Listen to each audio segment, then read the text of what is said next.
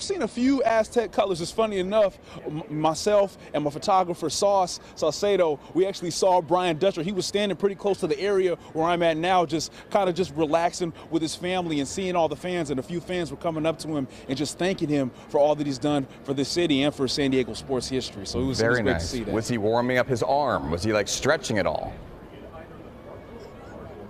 No, Dutch Dutch was just being Dutch. Hands in his pockets with a smile on his face, hair slicked back, just relaxing and taking everything in. All right, no doubt that they're going to throw strikes tonight.